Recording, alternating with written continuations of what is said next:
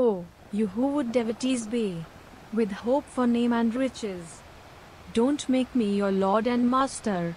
Beware. If mastery within awakens not, master, center, none you have, and deceiving, you shall be deceived.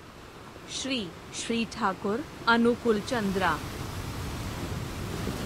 This channel is dedicated to share the true stories of Daya and Kripa of Sri Sri Thakur Anukul Chandra ji in our everyday lives. After taking Satnam, how our life changed, how we got unexpected help in a most miraculous way, where a normal person would have given up. There are millions of devotees and millions of examples in our lives where we witness the blessings and how it changes our lives for better. This channel is an humble effort to bring in the true stories to you all, so that it may inspire you. The stories published are with the prior approval and consent of the devotees who have readily agreed to share it. Please pardon any errors, as the intent is to bring forth the feelings as shared by the devotees.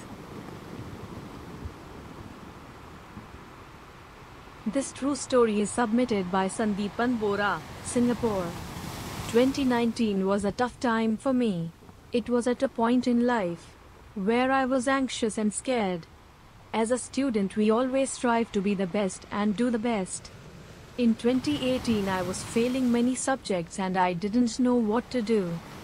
However, going to the Guwahati Satsang temple enlightened me in so many ways.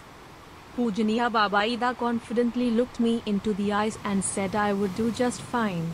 Although I didn't believe his words, I heeded his advice, and even though I felt like giving up many times, I pulled through with his advice and got the marks I wanted. Maybe he knew I would do well due to my potential, or maybe he knew I would push myself to do well. Whatever it was, he's one of the main reasons why I have gained more self-confidence in myself. Pujaniya Abin didn't know my problem. He looked at me, knew straight away that I went there for help in studies, and he said just do papers of the past 5 years and I'll get all B's. And I did that, and in the end I did get B's and A's. Pujaniya Maa said that I was a very kind-hearted soul and I would do many good things in life. Jaiguru.